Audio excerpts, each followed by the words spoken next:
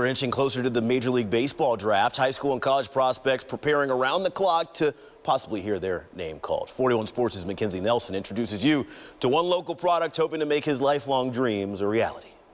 This guy's one of the best prep pitchers in the country. Karson Milbrandt is moving on to the next level of play. I like to compete, and I'm ready to go out there and do my stuff. The Liberty High School standout is headed to Vanderbilt after first committing to Missouri. But a change in the coaching staff for the Tigers is what ultimately changed Milbrandt's mind. So obviously Vanderbilt, they got a pretty good record of producing pitchers, and it's obviously a really good academic school. So whatever best for me and my family, whether that's pro or college, it's, you can't really go wrong with either route. While he's set on Vanderbilt, there's a chance it won't happen. That's because Milbrandt will likely hear his name called early in the MLB Draft later this month. So I head down to Vanderbilt the 10th, I think, for summer classes, and then I'm going to fly back for the draft and watch it with my family. MLB Draft projections have Milbrandt going in the top 100. It's going to be nice, you work as a kid, you're like, I want to get drafted and play professional baseball, so, if that happens, it'd be great to see all the hard work pay off. The MLB Draft begins on Sunday, July 17th. I'm Mackenzie Nelson, KSHB 41 Sports.